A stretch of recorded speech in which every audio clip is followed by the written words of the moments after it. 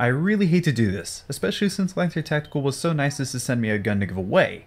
But I was given the liberty to point out whatever gripes I have about any of their products, so today I'm going to answer a question I got when showing off this Keymod M4. Why would I want this if I could get the Cobra PDW for $5 more? Welcome to the review of the LT-19 Gen 2 M4 Keymod Carbine, or Carbine. One of the newest additions to the Lancer Tac line that can be had for $120 on Airsoft GI, with the links provided down below in the description. In this review, I'll be going over all things you'll need to know about this Keymod style M4, from the unboxing, internal stats, range, and quality, starting from the very beginning, the unboxing. So pulling open this rather average cardboard box, we get the paperwork on top. This consists of a rather well put together manual that shows the reader all the important details of the Gen 2 series guns. From a parts list, how to operate the controls, how to clean the barrel, how to partially break down the gun, how to troubleshoot minor problems, and you even get an explosive view, which I greatly appreciate. You also get 2 Lancer Tactical stickers and a cardstock target. Next up is a bag of 0.2 gram BBs that are safe to use with this gun, a wall charger that I wouldn't use myself because I simply don't trust any included dumb chargers. Of course, there's a tan metal high cap magazine, a PVC patch that will be attached around the trigger guard, a 9.6 volt nunchuck battery, and then the rifle itself with some silica gel packets underneath. And here we are. This is the Gen 2 Keymod Lancer Tactical M4. This should be to no one's surprise that this is a beginner gun that you would be looking at if you're on a budget.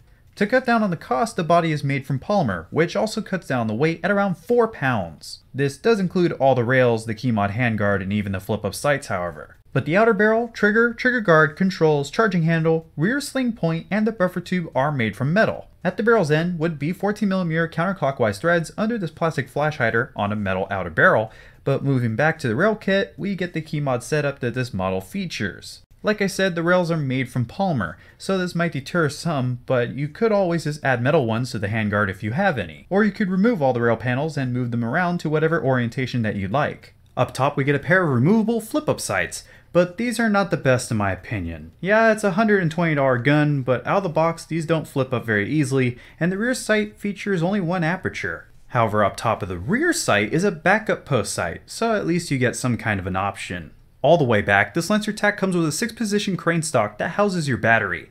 Just pinch off the butt plate and throw a nunchuck battery into the channels.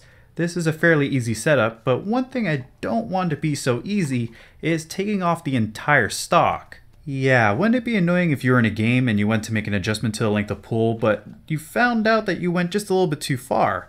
So the entire stock came off in your hand, right off the buffer tube. Granted, the stock won't break away completely if you have a battery inside, but it will just dangle there from the wires and connections. Maybe just mine is like this, but this is how it should come off. Here, let me grab my M27. When you do your adjustments and go too far, the stock won't let you go any further back.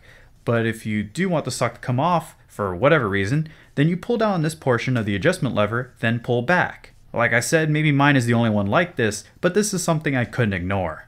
But hey, check out those metal sling points. Inside the receivers, Lancer Tactical did some adjustments from the older models by adding 18:1 ratio gears with 8mm bushings and a piston with a full rack of all metal teeth, which should lengthen the life of the piston. An all-new quick change spring system was added, as well as low-resistance silver wiring and aluminum trigger contacts. And why not throw in a 6.03 tight bore with a new rotary-style hop-up and a shaped bucking with a patch that reaches down into the barrel to give you an even better response on your hop-up. All these upgrades really do help, and I especially like the hop-up for what accuracy it can dish out. 150-foot shots should be no challenge with a .28 gram BB, so I'll give this gun credit where credit is due.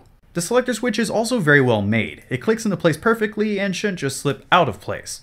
But as I expose the hop-up, you'll notice that my mock bolt is dinged up pretty badly. This is not something you should be so quick as to blame Lancer Tactical for, as I think this is just shipping damage, or it could just be the lemon factor that kind of rolls in whenever I do my reviews.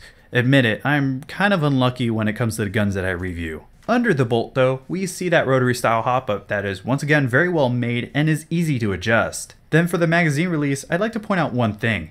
The included magazine will probably require you to remove it manually. But some mags like mag brand mags will drop freely, but give it some time, the mag well just needs to wear down just enough for mags to drop freely. I didn't have any issues with the included magazine, by the way.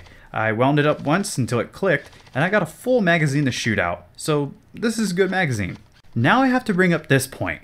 Why would I recommend this gun when you can get a Cobra PDW for $5 more? The Cobra is only just about a pound or two heavier, but it's full metal, comes with superior sights, it's smaller, has about the same amount of range, it comes with a small suppressor, but you will need to use a PEC box and some people don't like the wire stock. While on the other side, the Gen 2 comes with a better hop-up and better battery storage.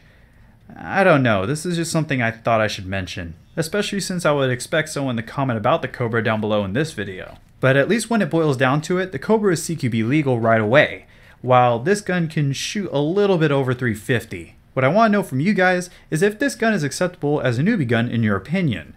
I can see some fields buying this up as a rental option, and I know I was getting requests to review a Gen 2, so what do you think about it? Lancer Tactical has been so great to me, so I hate to really rag on one of their guns so much as I did here, but hopefully they respect my opinions. However, if you're looking for this gun for yourself, then be sure to check out the links down below in the description to Airsoft GI's website. I'll even link the Cobra and other Gen 2 M4s as well. And now with all that, I think I'm finished with this review. However, don't forget to comment your questions down below so I can answer them if you have any. But until the next video drops from the city of San Antonio, this has been Scott Hollenbeck, and I'll be sure to see you all next time.